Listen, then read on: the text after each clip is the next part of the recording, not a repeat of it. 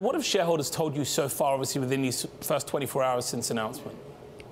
Yeah, well, yesterday we had the chance to talk to investors all day. And we have a great group of investors, and those conversations generated a tremendous amount of enthusiasm about the future, both the near-term future and the long-term future, because of the unique strengths that each company brings to what is a changing field of cancer diagnostics. We're really at the dawn of molecular medicine with two leading companies coming together.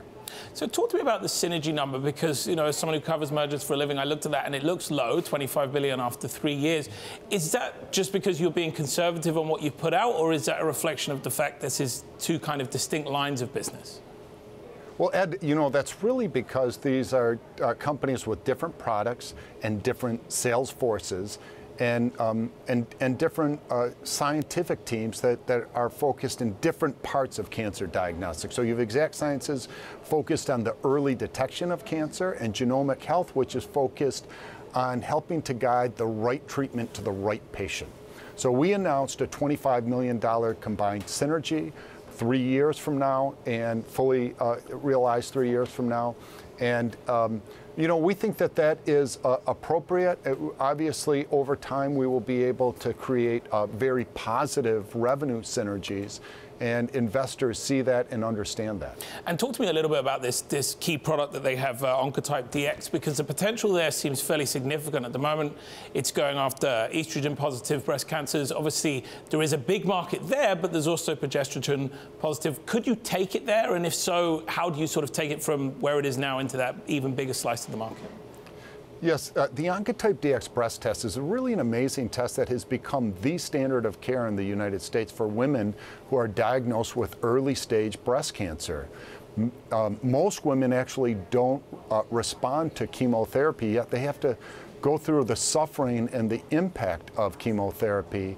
And Genomic Health has done these major, large studies which have answered the question with this test whether women need or don't need that chemotherapy. Outside of the U.S., only about 10% of women get this test. So we'll have a singular focus to make sure that women outside of the U.S.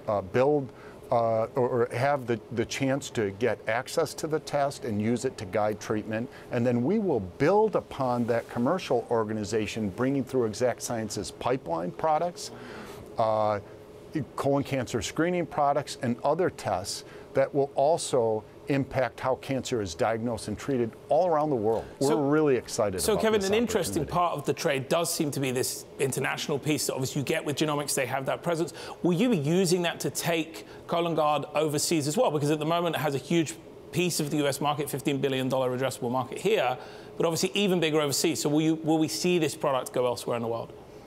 Yeah, and one of the amazing statistics is that even in Europe, only 25 to 30% of people are screened for colon cancer. In Europe alone, 150,000 people die of colon cancer every year. One of our goals is to bring a colon cancer screening test appropriate for Europe to Europeans and to Asia and all around the world. We in the U.S. have seen screening rates increase since the late 90s, and you have seen the mortality rate decrease. We are committed to doing that globally and can't wait to get started working with the Genomic Health deep infrastructure and platform globally.